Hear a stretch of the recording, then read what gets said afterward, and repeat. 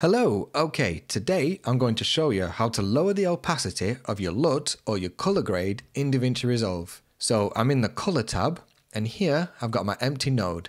I'm just going to drag my favorite LUT over the top of it. Now it's just a standard teal and orange one, and I know people on YouTube are sick of it, but clients still love it and they're the ones that pay the bills. So I do like this LUT, but it's much too strong for me, so I always need to tone it down a little bit. So what you're going to do with your node selected is come down here to the key section, and then where it says key output and gain, you would lower it to where you think it looks nice for you. So for me, I just like a really subtle change. So I'm going to lower it down quite a lot. Now, if you're not seeing any changes, or you are seeing changes but they look a bit weird, make sure that you haven't got this highlight selected, because that just shows you what's actually happening and not the final output.